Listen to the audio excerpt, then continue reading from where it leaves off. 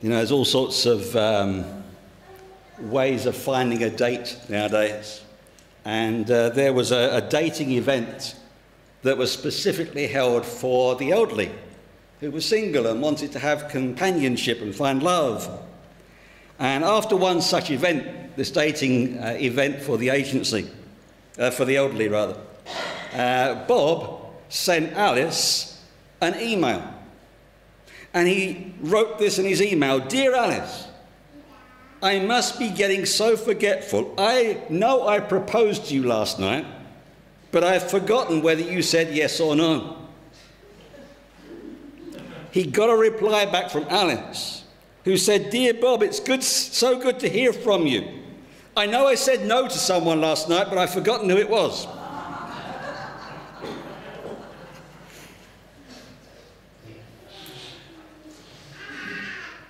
Thank you.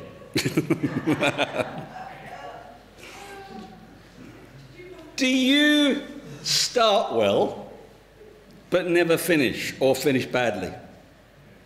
Do you kind of start a job and never seem to get it completed? You know, you kind of make an effort, you get going on it, and then something else comes along and you put it to one side and you move on to something else and you never finish the job.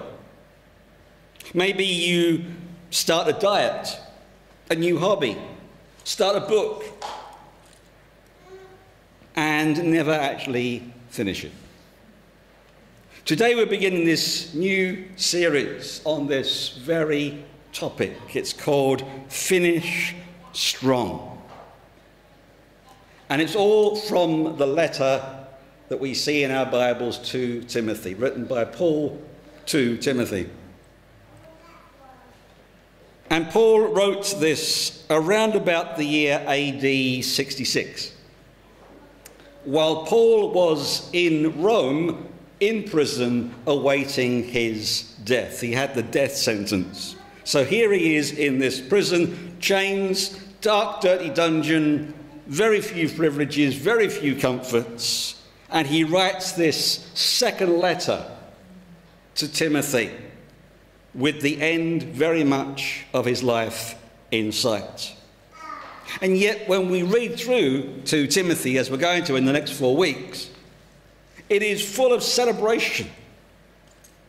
There is notes of sadness, there is notes of urgency, but by far it's an emotional letter, and it's celebratory. And the letter climaxes, we will see in 4 weeks' time, where Paul says, "I have fought the good fight. I have finished the race. I have kept the faith." And you might think that awaiting death in prison is not finishing strong.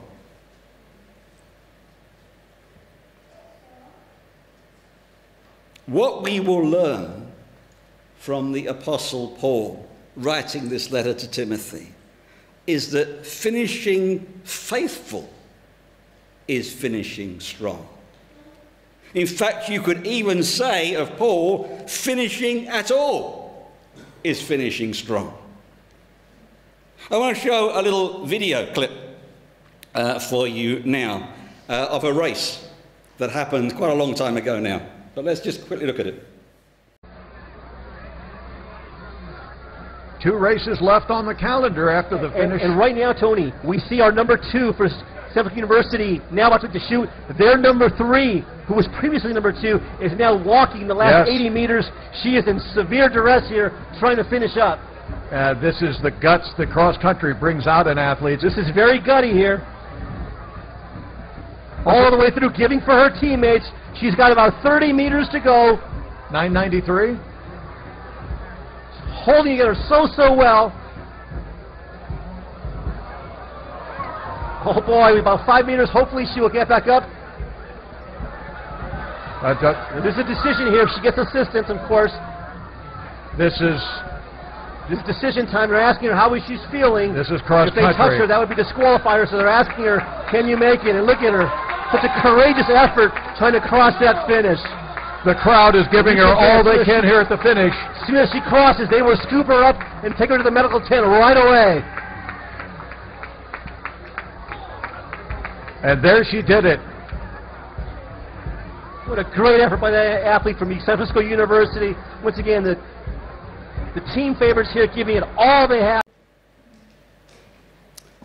That runner was a teenage girl called Holland Reynolds. She was from San Francisco University High School. She was a high-performance runner who had pushed herself to the limit, and during that day's competition, she finally, just her body gave out on her, and she collapsed just yards away from the finish line. Now, her body gave out on her, but not her spirit. And on her hands and knees, she crawled the rest of the way. Did she finish strong? Some might say, well, that was a pretty weak finish, but... Well, you know, there's a little story behind that, which you may have picked up a little bit on the commentary. By finishing that race, by her finishing the race, even on her hands and knees, she earned enough points to qualify her whole team to win the state track championship. If she had given up, if she had stopped short of the finish line and just, I can't do any more, the whole team wouldn't have won. But she finished, and she finished therefore strong, and the whole team won. Over the next 4 weeks, we're going to be talking about how we can finish the race that we have begun. So let's look at chapter 1 in 2 Timothy. Again, you have your Bibles open in front of you to 2 Timothy.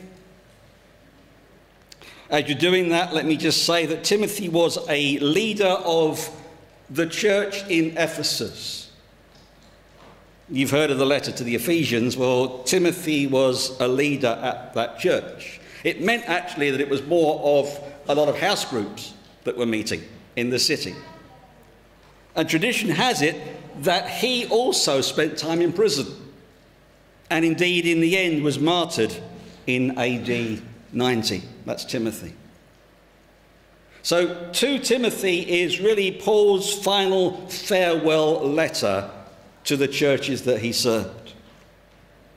And in looking at the passage that we've read today, 1 Timothy 1 to 18, I'm going to talk about some of the things that many of us struggle with when it comes to kind of winning the race, of finishing strong in our lives. And we need to break free from some of these things. And you might recognize some of these things today that hold us back. Because we often find ourselves bound by fear and complacency and shame that stop us fully finishing strong in the purpose that we have in our lives. But as Paul writes to Timothy, we see a clear call to rise above those obstacles that are before him and indeed before us, and boldly live for Christ. So to say, open that Bible, keep it there, we'll have a look through it. And in this passage, the Apostle Paul writes, as I say, from prison, facing the end of his life. And despite his circumstances, Paul is full of faith and courage and this sense of purpose and drive. You read through it, as we will do over the next 4 weeks. If you want to get ahead, then during this week, read the whole of 2 Timothy. And he writes to encourage this young leader, Timothy, a young pastor who is struggling with his own fear and timidity. You might say he was timid Timothy.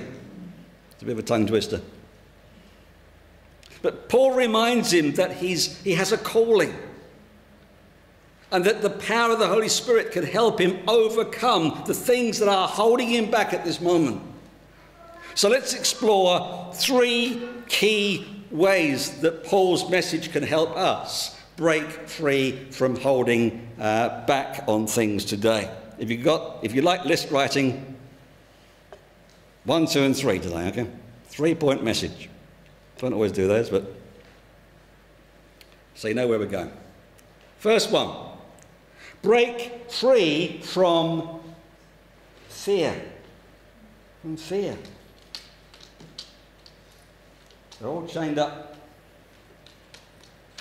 And fear can really hold us back from where we want to go.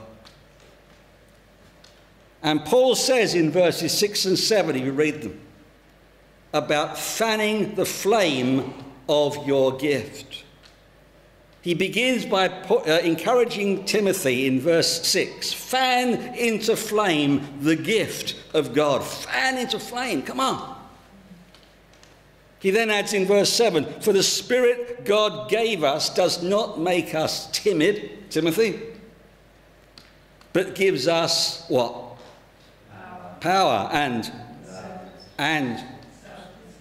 power, love, self-discipline. Depends what version you're reading. And fear can be like it's on a chain around us. And we can't move, we can't complete the race, we can't finish strong because of fear. It holds us back. Fear is one of the most common things that holds people back from achieving, from finishing the race, from being strong. Whether it's fear of failure. Oh, I can't do that. I can't step out and do those things because I might fail. And then how am I going to feel? What's other people going to think of me? Fear of rejection. Fear of the unknown. I know what goes ahead, so I'm just going to stay where I am, okay? And so fear can hold us back from doing that which we want to do and believe that we can do and believe that God is calling us to. Fear can hold us back. It can even paralyze us, just freeze us from using the gifts that God has given to us. But Paul reminds Timothy, and also us, and also you online, that we have been given a spirit of power, not of fear. Power, not of fear. So what gifts? It talks about fanning the flame and using the gifts and so on. What gifts has God given to you? Last Thursday in the Olive Room in our study time, we went through the gifts of the Spirit. If you were there, then I still encourage you to keep working through the process of things that I gave you to do so that you work through and understand what gifts God has given you or may have given you. If you weren't there on Thursday and you're thinking, I'm not quite sure about what gift God has given to me, then see me afterwards. We'll talk about it. We'll get you going on it. Because it's important, whether it's leadership, whether it's teaching, whether it's hospitality, whether it's just being creative, whether it's being prayerful, all sorts of gifts that God gives to us. And we need to use those gifts and not be fearful of what if. Don't let fear keep you from stepping into those gifts and using those gifts. Fan the flame, says Paul. Fan the flame. It's like getting that and breaking it. Break free of it. Break free of fear, because we know that God is all powerful. We know that He is taking us forward. We know that He's given these gifts to use. So start using the gift, even in little ways, even if it's just to start with, it's just a small way. Just trusting that God's Spirit will empower you each step of the way to help you grow and break free of fear. It also talks about shame in this letter, in this first chapter. Shame.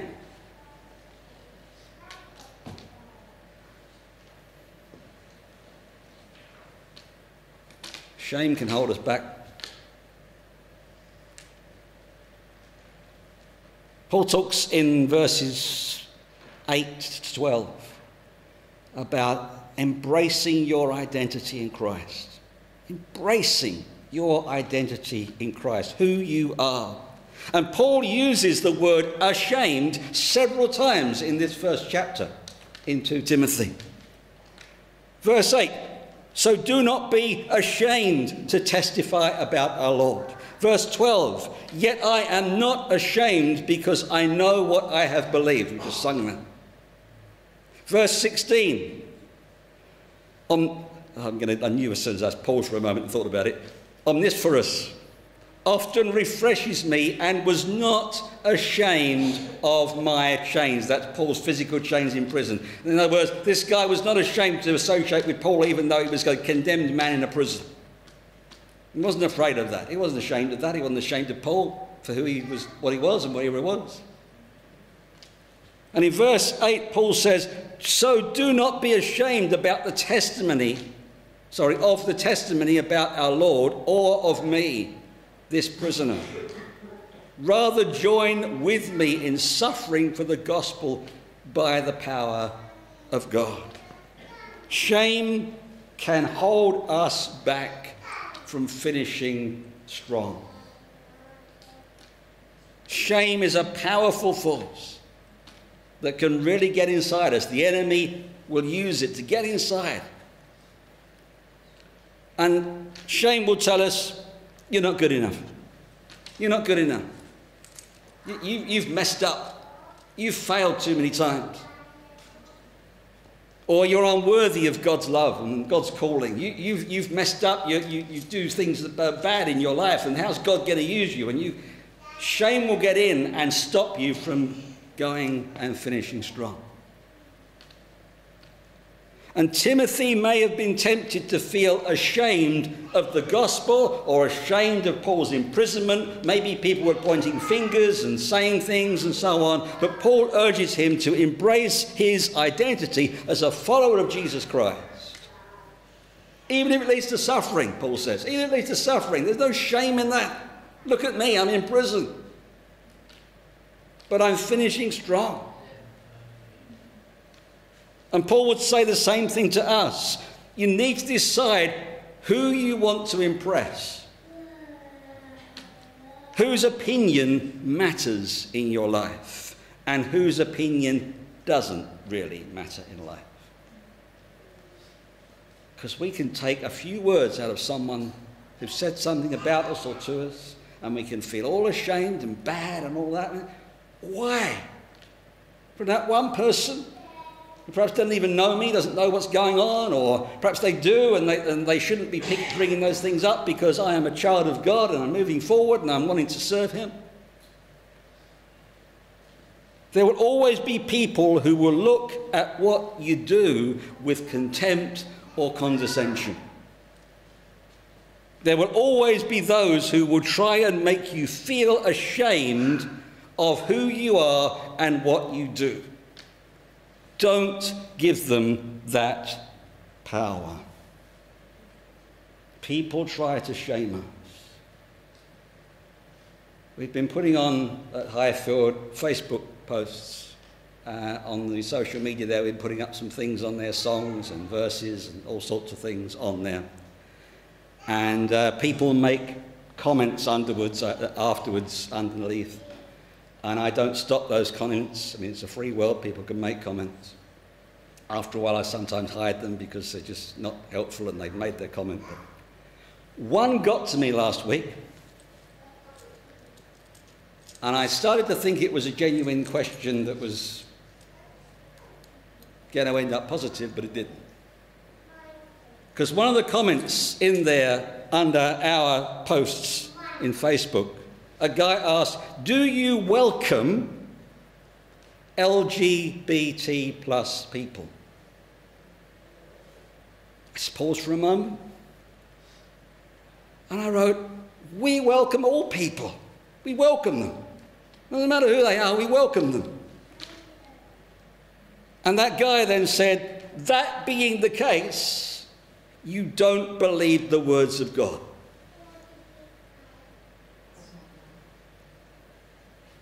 My response was, and I left it after this, that was said of Jesus a lot. Jesus did not accept anything or anyone going against the word of God, but he accepted everyone, no matter who they were, what they'd done, where they were. He accepted them with open arms. And Jesus took a lot of stick for that, of course. And Paul is saying, do not be ashamed to testify about the Lord. Don't be ashamed. If you want to finish strong, You need to decide where your loyalties lie and never let go of them. I am a child of God. We are God's people. And we stand for what is right. And we want to finish strong. So when it comes to shame,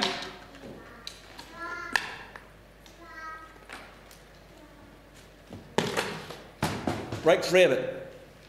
Break free of it. So that we can finish strong. It reminds me of Joshua in the Bible, not our own Joshua. He's leading God's people into the promised land. This is great. We're going into the promised land after all this time. And there's all sorts of moaning going on, and there's all sorts of things being said about this amazing moment, this finishing strong, basically. This is God's people going into the promised land. This is it. And some were still having their doubts. Some were still moaning. And Joshua says, Joshua 24, verse 15, some of you know it well. But if serving the Lord seems undesirable to you, then choose for yourself which this day whom you will serve. Make up your mind. Whether the gods of your ancestors, gods your ancestors served beyond the Euphrates, or the gods of the Amorites in whose land you are living at the moment. But as for me, says Joshua, and my household, I will serve the Lord. I am not ashamed. That's where I'm heading. Are there areas in your life where shame is holding you back from doing that which is right? Maybe it's a past mistake. Maybe it's fear of what you did and being ashamed of. And it stops you from living boldly and doing what you know to be the right thing and what God's leading you into doing. Remember that your identity is not from the past. Your identity is not in your failures. Your identity is not in people's opinions. Your identity is in Jesus Christ. And he's called you to live unashamed of him and the gospel. Last one, you know what's left in? Break free from complacency. Complacency. Verse 13, 14. Guard the good deposit. Guard the good deposit. Story I read last week. Man buys a parrot. Parrot's brilliant.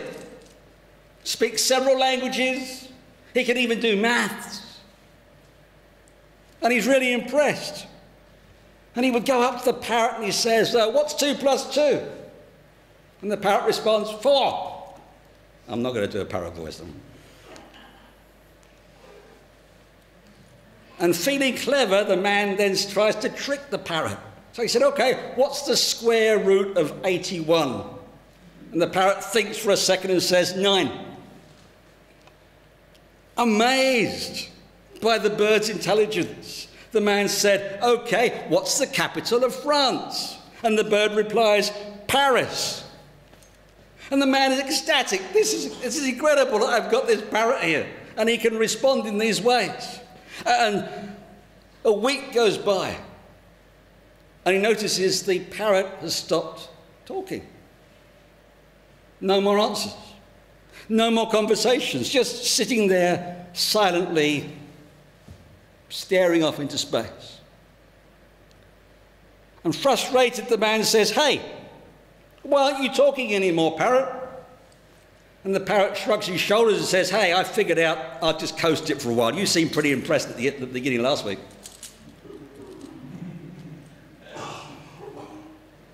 Complacency.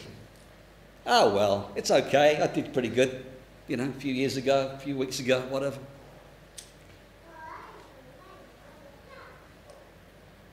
It kind of almost like, I've retired now. That's what complacency is, isn't it? It's kind of like, ow. I've done all right. I can sit back now. But actually that holds us back from achieving, from finishing strong. Because we go, oh, well, I've done this. I've given my heart to the Lord. I've served in the church. I've done this. I've done that. Yeah, I can sort of sit back a bit now. What else do I need to do? I thought, I think I'll just coast it for a while. And Paul concludes this section by urging Timothy to keep as the pattern of sound teaching what he's heard, and to guard the good deposit that was entrusted to him with the help of the Holy Spirit. In other words, Paul is telling Timothy, stay vigilant, stay committed to the truth of the gospel, and keep on going. Don't be complacent. Complacency can be subtle and dangerous. And the enemy likes to get us to be complacent. Oh, you're all right now. You're okay. You've done good. It's so easy, isn't it, to get comfortable, to lose our sense of urgency, to stop pushing ourselves to grow. But Paul reminds us to break from complacency. Last James.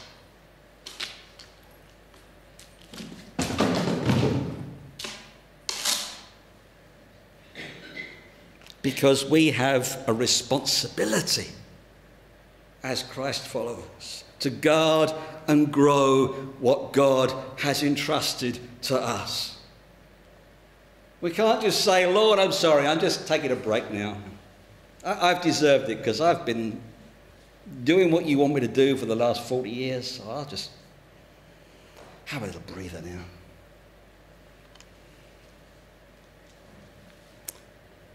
Where have you grown complacent in your faith or in your calling?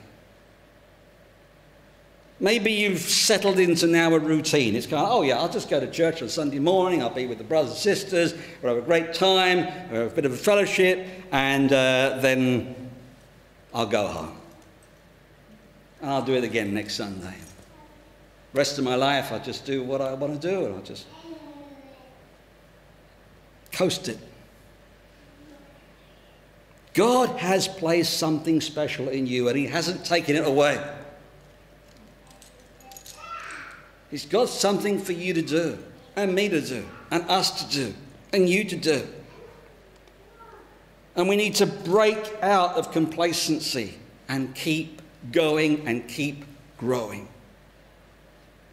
so that we make an impact for the kingdom of God. God has given us a spirit of power, of love, and self-discipline, says Paul. He has called us to live boldly for Christ and to finish strong, whatever that is for you. So let's break free of fear by fanning the flames of God's gifts within us. Let's break free from shame and embrace our identity in Christ. And let's guard the good deposit of faith in us by breaking free of complacency. And when we do, we'll find ourselves living in the fullness of God's purpose in our lives. And we will finish strong. Let's pray.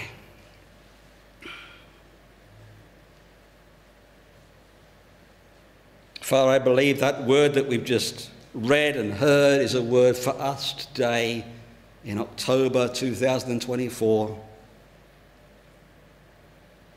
And I pray, Lord, that as we take on board your word, that we may recognize those things which are holding us back from finishing strong. And I pray, Lord, that we may break free from them even today. That we may, even if it's like that girl who was just slipping away and falling on the floor, I'm going to keep going. I'm going to keep going, Lord, because you've given me a goal to get to. You've given me a task to finish. Even though I have to do it on my hands and knees, I'm going to do it for you, Lord. Let me break free of anything that hinders me and let me run the race and finish strong. In Jesus' name, amen.